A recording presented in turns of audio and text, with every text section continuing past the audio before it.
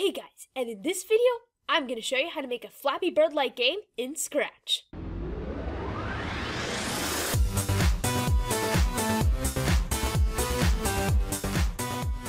going to show you how to make a Flappy Bird-like game in Scratch.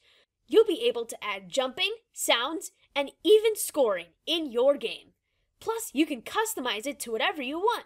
Let's get started. Okay, so the first thing we need to do is we need to add a bird as our first sprite. So delete the cat, and then we need to get a bird sprite. So you can choose a bird sprite from the library, or you can paint your own sprite or upload if you have a Flappy Bird that you want to upload. But I am going to choose one from the library. But one thing's for sure, something tells me that this penguin ain't gonna fly. Once we've selected our bird, let's go to the costumes library and edit our costumes. Great, let's start with the code. I'm going to drag out a one green flag click block, and then let's set the position to -130 and 80. Let's also set the size to 50%.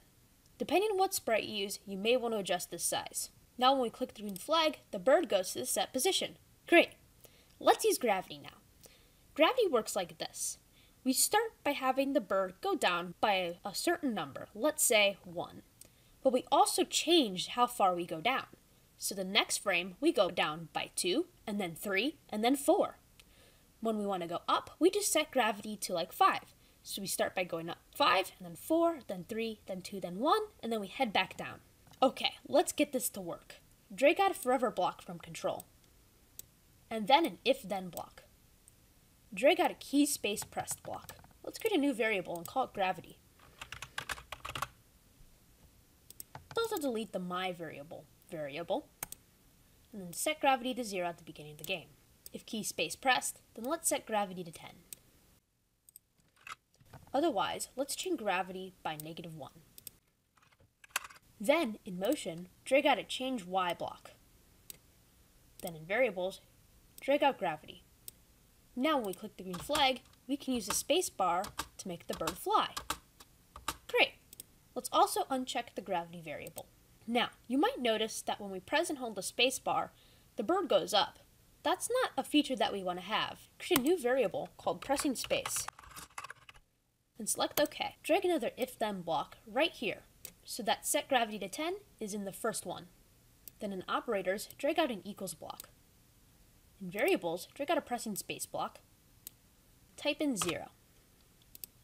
If this is true, then we want to set pressing space to 1, because we are pressing space. Otherwise, if we are already pressing space, then we need to run this code again. So duplicate and place right there. Then over here, drag out a set pressing space to 0 block. If you've done all this correctly, when you click the green flag, you shouldn't be able to press and hold space. Great! Let's finally, at the beginning, drag out a set variable and set pressing space to 0, just to make sure the game doesn't break because we're pressing holding space when we stop the game. Also, in the original Flappy Bird, you've also noticed that the bird might move its body. So let's do that. Go to the motion, and then point in direction 90 block, set it right about here. Let's set it to about 60. Then, when we're pressing space, let's drag out a point in direction 90 block and set it to 60 again. Now, drag out an if-then block to the side. Use an operators block and drag out this one. Then drag out a direction block right here and set this to 130.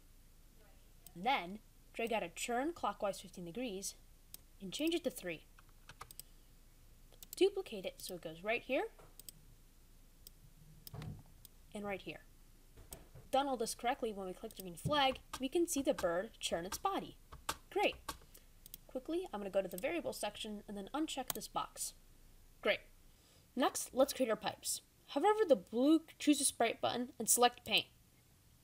I'm going to use a green fill and a black outline with 4.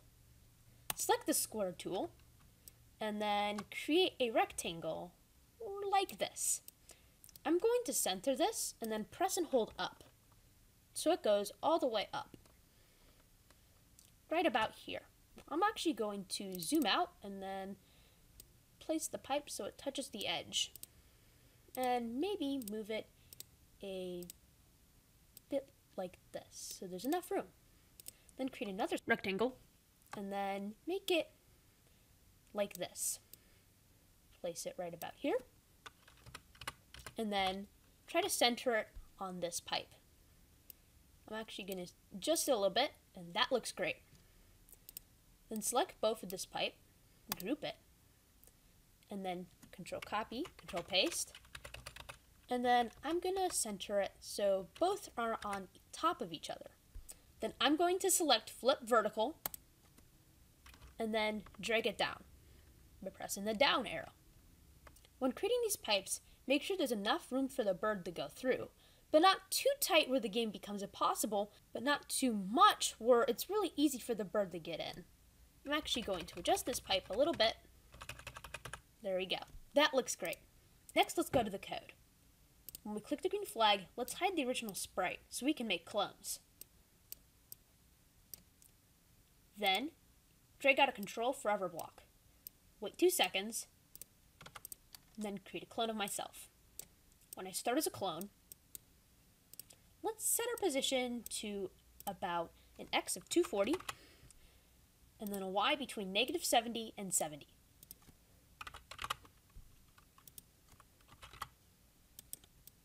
Let's also show the clone. Then drag out a forever block, then change X by -5. If we're touching the left edge,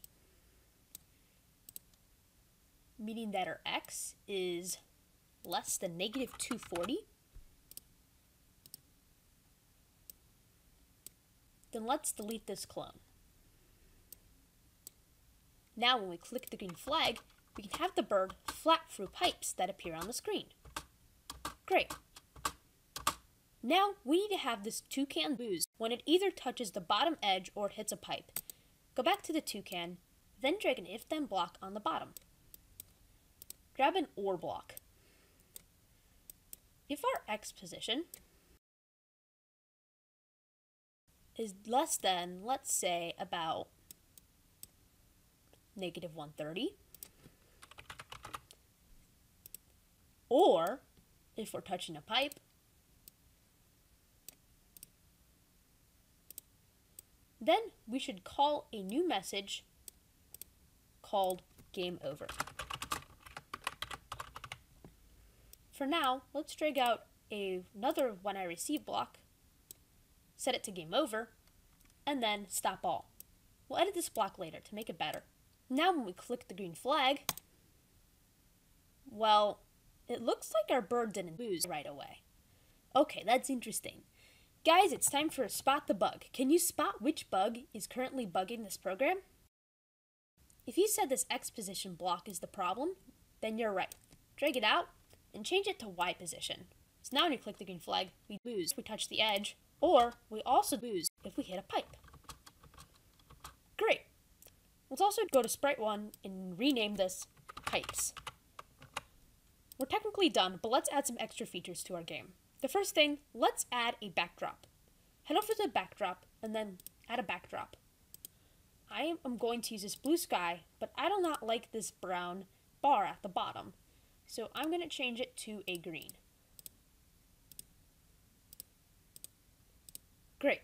Next, let's delete this empty backdrop and duplicate this blue sky. Let's have the text say Game Over with a nice bright red. Then let's go to the toucan's code. Let's remove this When I Receive Game Over Stop All block. Over in Control, drag out a This Script block. Quick note, if you add any other scripts into this sprite, make sure to drag out a Stop All block, set it to other scripts in the sprite, and then drag it right here. Go to the pipes, and then When I Receive Game Over, let's stop other scripts in this sprite. Next, let's go to the stage. When the green flag is clicked, let's switch the backdrop to blue sky. But when I receive Game Over, we'll switch the backdrop to blue sky too. Now when we play the game, if we lose, we get a nice Game Over message. Great! Next, let's add scoring. We can even add a high score for anyone to try to beat. Click on Make a Variable and type in Score. Create another variable and type in High Score, and select Cloud Variable. It's nice to note that you must have Scratcher status in order to do this. You can check this on your profile page. Click OK, and then ignore the warning. Let's first start by taking these two variables into a large readout. Go to the pipes, and when we delete this clone, change score by 1. Let's also set score to 0 at the beginning of the game. Over on the stage, use an if-then block right here. If score is greater than high score, then set high score to score. Now when we click the green flag, we can try to get a nice score. And if we beat the high score, then it changes. Great! Finally, let's add sound. Head over to the toucan and then click the sounds button.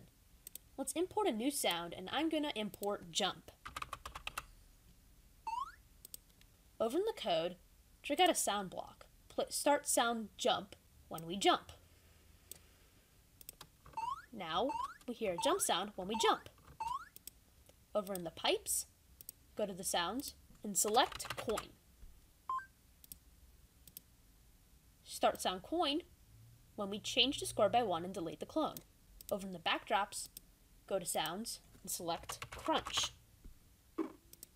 When the game is over, start sound crunch. Now we've added sounds to our game. Great! There are many ways you can change this game. Try experimenting around and see what you like. The truth is, there's many ways you can have fun with this project. So try adding many things to make this game unique. And if you want to share your remix, comment it down in the comments. Thank you for watching this video. If you like learning how to make your own video games, hit the subscribe button. Watch out for my next video. Be there or be MC squared. See ya!